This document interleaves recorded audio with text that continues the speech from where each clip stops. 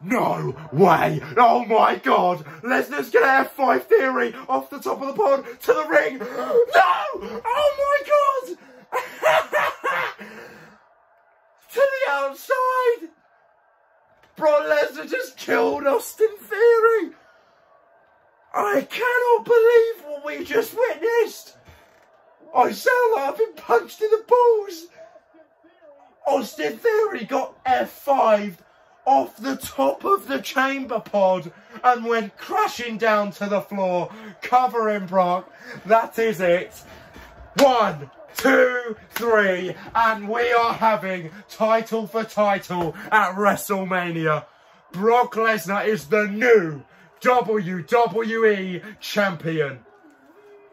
I think that's his 11th World Championship win,